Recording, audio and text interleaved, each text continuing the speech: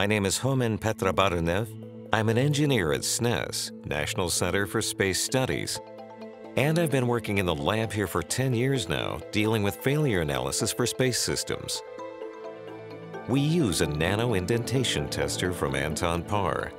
We have several measuring heads inside which are high load and very, very low load.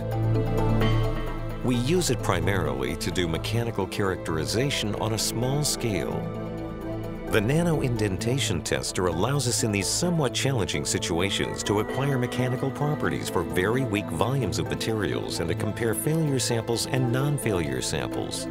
Having an instrument that is capable of doing very weak loads, scratch tests, and high loads and all of that in one testing instrument was not easy to find. The fact that it can do so many things, that it's versatile, allowed us in choosing the instrument to renew in one go the capacities of 2 previous instruments and more.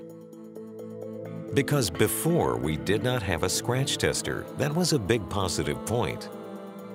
What often interests us are the macro properties, and so to have something that gets us close to a micro-nano indentation tester, even though we're still dealing with micro-indentation testing at 30 newtons, means we can perform indentation testing on a significant volume of material which we couldn't do before as much. And to go from the characterization of thin materials to materials with thicker microstructures, that's a big advantage.